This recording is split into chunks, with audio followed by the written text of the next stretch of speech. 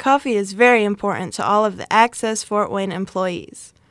It keeps them going and it keeps them focused. But a bad pot of coffee can put them in a very bad mood. So this video is to teach future interns how to correctly make coffee at Access Fort Wayne. Because a good pot of coffee makes for a happy employee. Step 1. Offer any leftover coffee to Bob. Step 2. Empty out the old filter and throw it away. Step 3. Put in a new filter and fill it with 1 scoop of coffee grounds, maybe a little bit more.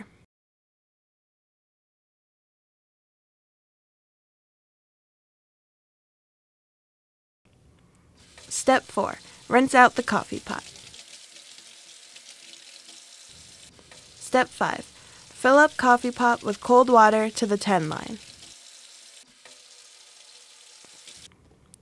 Step 6. Pour water into the back of the coffee machine. Be sure not to spill. Step 7. Return pot to its rightful place.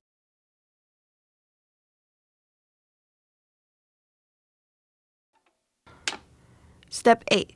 Turn on coffee machine. Tips. Don't forget to put the rubber band back onto the coffee machine. Pour the water with the pot completely over the machine so that the water doesn't spill onto the counter.